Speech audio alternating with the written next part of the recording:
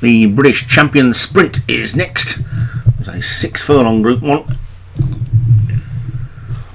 on the straight course, so no problem with the draw. And Fugin Cold is at the top for Vinnie Gerard. Green Lights, Derek Hinton.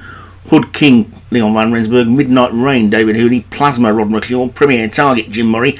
Back Racer for Munas. Glenarth Quality, David Robertson. Gold Plan, Leon Van Rensburg. Princess of Fire, Joshua Sutherland. Steps of Gildo, Darren Thompson. Ascend the Throne, Daniel French. Lord of the Dark, Joshua Sutherland. Star of Marley for Paul Rhodes. And Catcher O' Mine for Derek Hinton.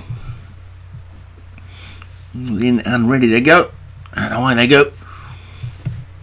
And Steps of Gildo and Midnight Rain were out nicely, but they're pretty closely packed. Ascend the Throne, the only one who's finding the pace a little bit hot at the moment, but there's about 7 or 8 of them in the line. Pulling for its head is the Jim Murray horse Premier Target, and might just about be the leader. Ascend the Throne has been absolutely taken off its feet at the back, and he's almost tailed off already, but it's Premier Target then who's now got a clear lead from Steps of Gildo and Gold Plan. Fugin Cold and Green Lights are next, then Hood King. Lord of the Dark's also starting to struggle, but is now picking up, but it's Premier Target now being pressed by Hood King and Gold Plan as they pass the 3, and Hood King is now just about taken it up. Stable Companion, Gold King on the inside, then Premier Target between the two of them. Steps of Gildo is next. The grey is there as well with a chance. That's Plasma, but they're coming down towards the final furlong and a half already, and the grey Plasma on the far side. Also Fugin Cold coming through with a run. Down on this near side it's still just Green Lights who's coming through, and Green Lights has hit the front from the greys. Fugin over on the far side and down this near side. Glenarth Quality's come from nowhere,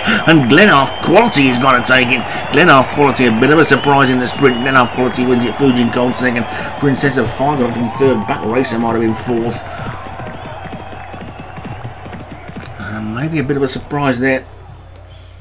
You're all expecting the Vinnie Gerard horse to come flying up the straight, but it's Glenarth Quality that takes it for David Robertson, who's having a great season. Fugin Cold for Vinnie Gerard was second.